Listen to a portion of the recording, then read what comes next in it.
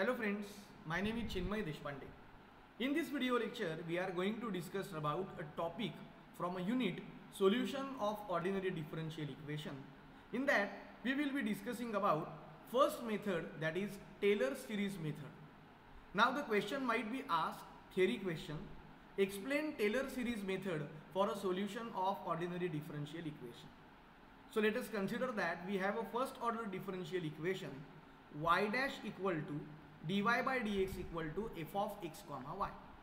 Now suppose given the thing has been given, y of x0 will be equal to y0. What is the meaning of that? This is your initial condition or initial value which is to be given.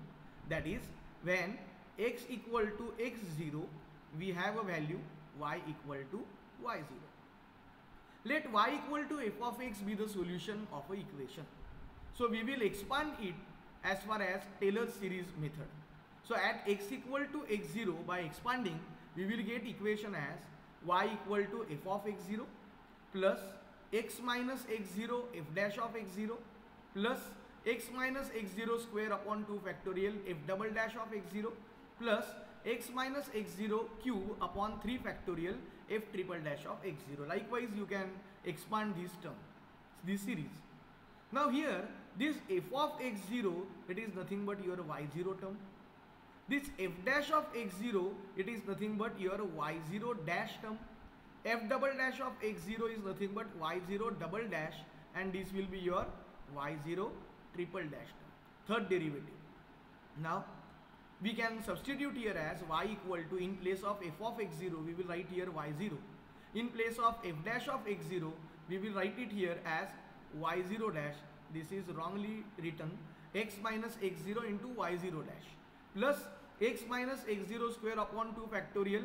In place of f double dash of x0, we can write it here as y0 double dash, and plus x minus x0 bracket cube upon 3 factorial. In place of this f triple dash of x0, we will write it here as y0 triple dash. Now if we know the derivative at x0, then equation gives a solution to a differential equation.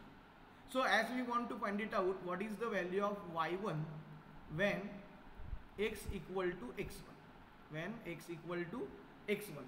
So please remember that h is nothing but a step size. What do you mean by h?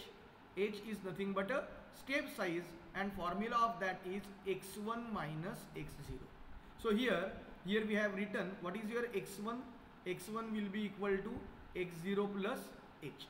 So to find y1 at x1, that is when x1 equal to x0 plus h, this formula will be, what will happen here?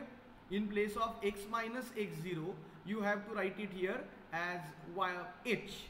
So therefore this formula will become as y equal to, or in other words you can write it as y1 equal to also, y1 equal to y0 plus x minus x0.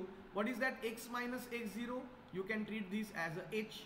So h into y0 dash plus h square upon 2 factorial into y0 double dash. Likewise, you can expand this term. So this is what is your end formula for Taylor series method. Based on this formula, we have to solve numericals. Now in some books, x minus x0 is written. Now you can do one thing also. We have to find it out y1 at x1. So therefore in place of this x, you can put here x1 also, so that x1 minus x0 is nothing but a h, and you will get the same formula. This is what is a derivation of Taylor series method. So if the question is asked, the question might be asked for 5 marks or 6 marks. Explain Taylor series method for a solution of ordinary differential equation.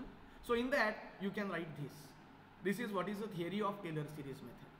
Thank you for watching this video. If you have any doubt, please feel free to ask. Thank you once again.